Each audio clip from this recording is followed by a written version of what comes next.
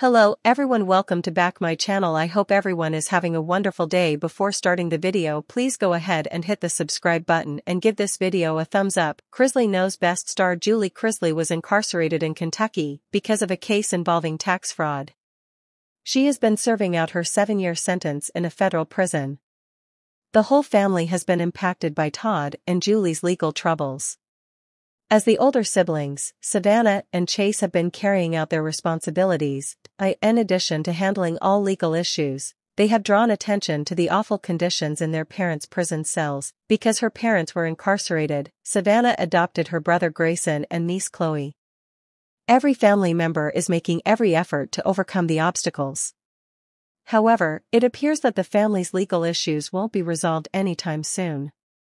Fans of the USA Network were astonished to learn that Julie had received another legal document recently. Stars Chrisley Knows Best Julie and Todd have been enduring the most difficult obstacles of their lives.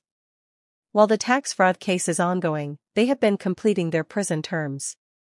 Fans of USA Network were astonished to learn that Julie was the target of another lawsuit recently. Regretfully, it was for her son Grayson Chrisley and not for her, according to Radar Online. On April 17, 2024, a man by the name of Patrick Rywalder served the reality TV star with legal papers. He claimed that back in 2022, Grayson had crashed his vehicle on the freeway. He named Savannah, Todd, Gray, and Julie as defendants in the lawsuit. On November 12, 2022, Patrick stated that he was hurt while operating a 2020 Dodge Ram on Interstate 65, in Tennessee. According to the documentation, Patrick's vehicle came to a stop when Grayson's 2020 Ford 5150 pickup truck collided with it. Since Todd and Julie were Grayson's car's owners, he gave the reality TV star the necessary documentation.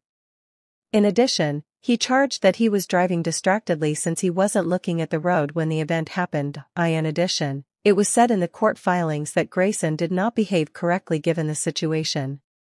In his complaint, Patrick sought punitive damages in addition to $750,000 in compensation for his injuries.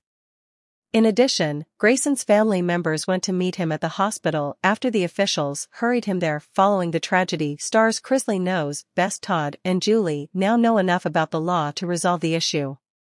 Patrick filed the claim in 2024 after Grayson's car wrecked in 2022. The reality TV personality denied any harm or injuries to the individual. In an attempt to get even, they said Patrick was bothering them. Todd and Julie said that Patrick had arguments with the family via phone conversations and texts.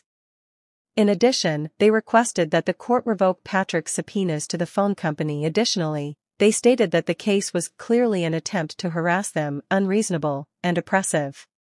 Patrick, however, informed the court that the subpoenas were appropriate and that the two lacked any supporting documentation for their assertions. The former may now request records from November 12 to 15, according to the court. Now, fans are anticipating Todd and Julie's solution to the latest legal problem.